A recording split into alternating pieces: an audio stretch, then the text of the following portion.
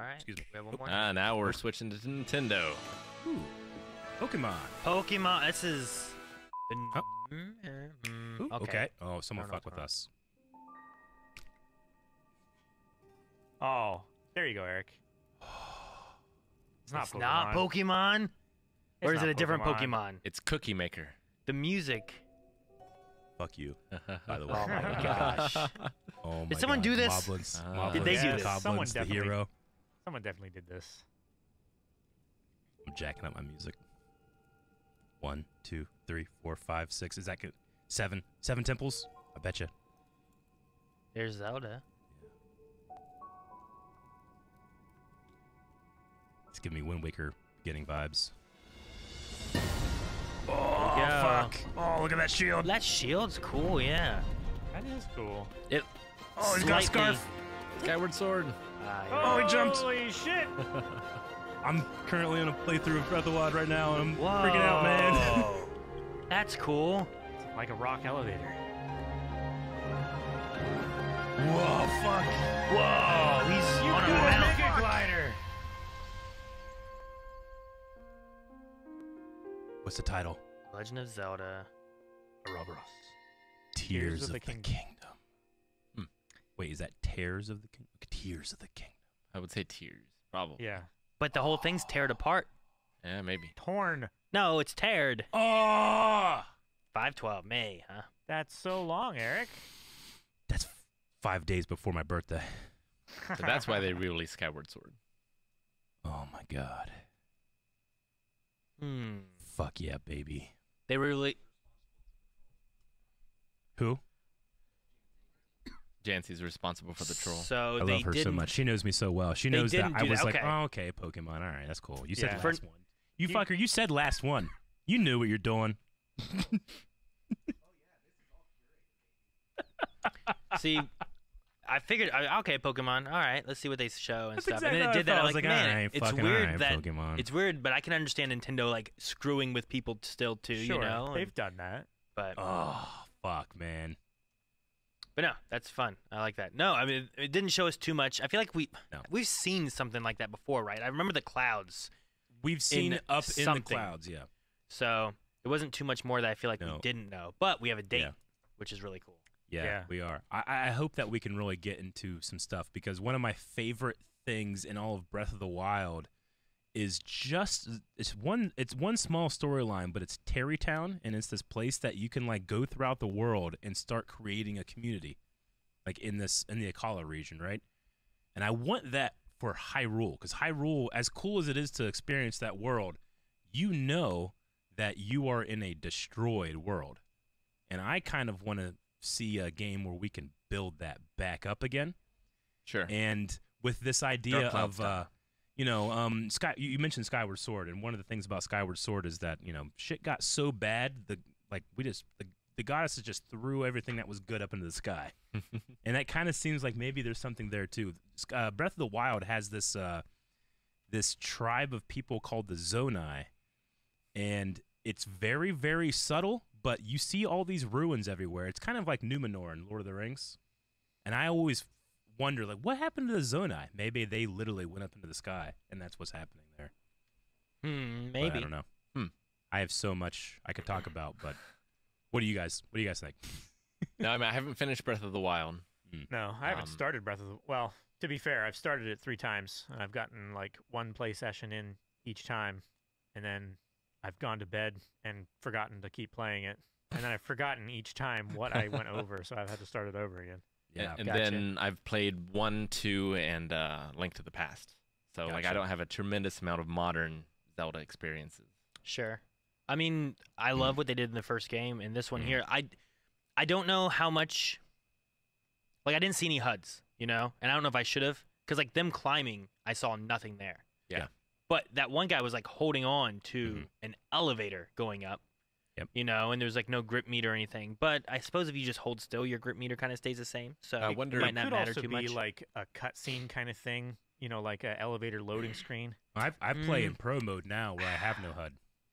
Sure. Like Could the be. only thing that pops up is sometimes my hearts, Mm. and the stamina meter. But yeah, if you don't Yeah. move, it doesn't really much. Yeah. matter So much. like if they're just holding on and stuff, I was just thinking Yeah. like, are they changing the way the stamina and stuff works at all Mhm. with this? It being so like if you jump, like stamina was also like your glider.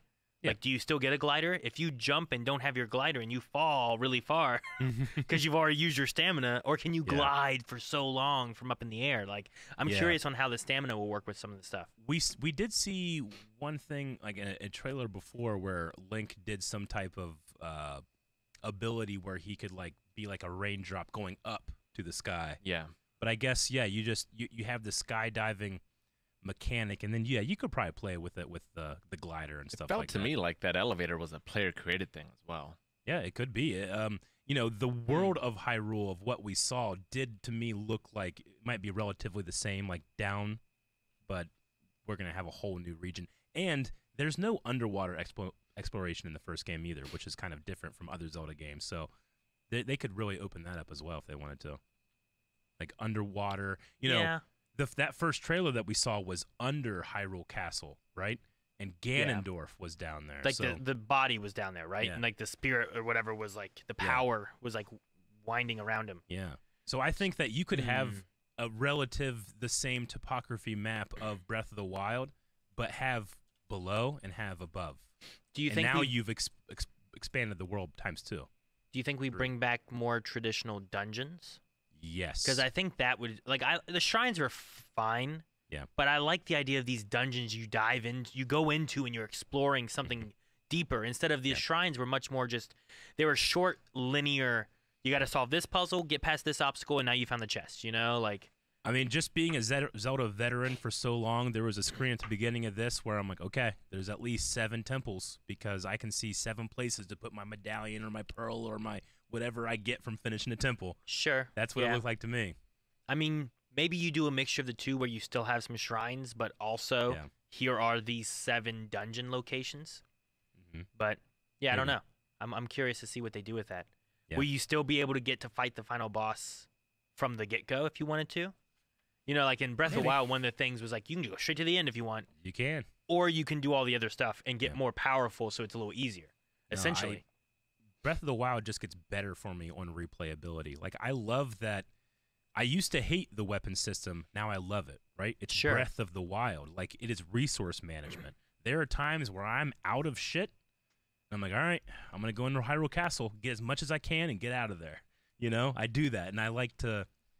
I like to put on different clothes for Link. Like on my current playthrough, all of my tops and hats are dyed green. All of my bottoms are dyed white, and now no matter what outfit I'm on, I can mix and match. No matter what I'm wearing, I look like Link, like original green, because I haven't gotten my blue champion's tunic yet.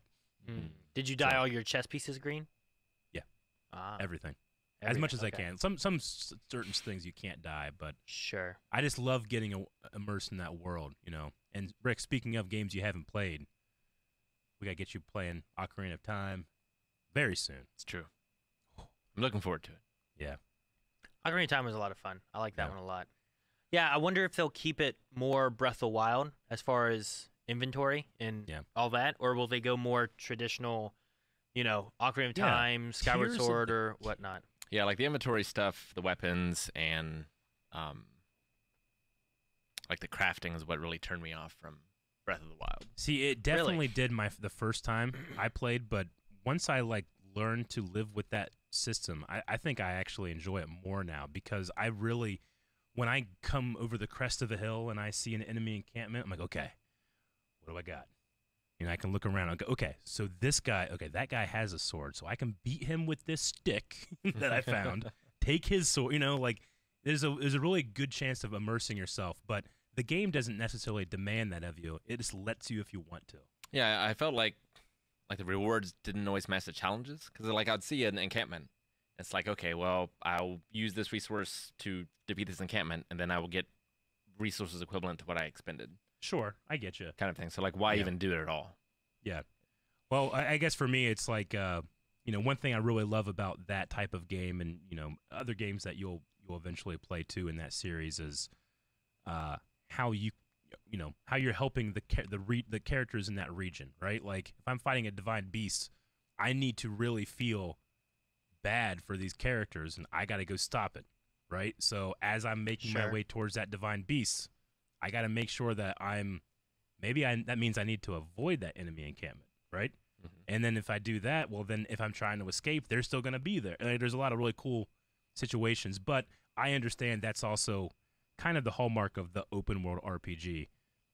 But that's Breath of the Wild. This is Tears of the Kingdom, and what does that evoke?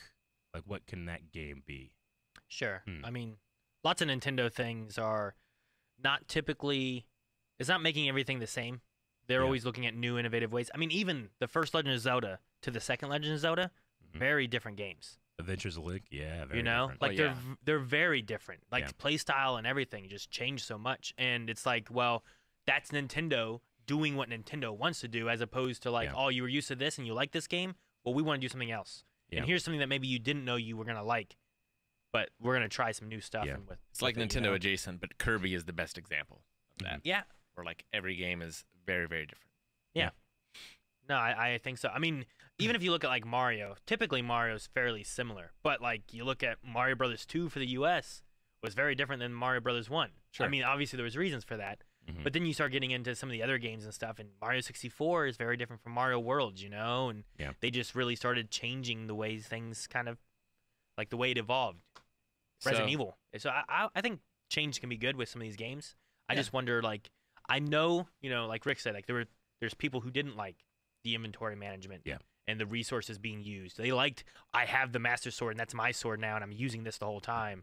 So I wonder if they will keep more close to that kind of style, or if they'll keep it more to like gather a bunch of weapons and they'll break sometimes. And I mean, I don't, as much as I now love it in Breath of the Wild, it's not.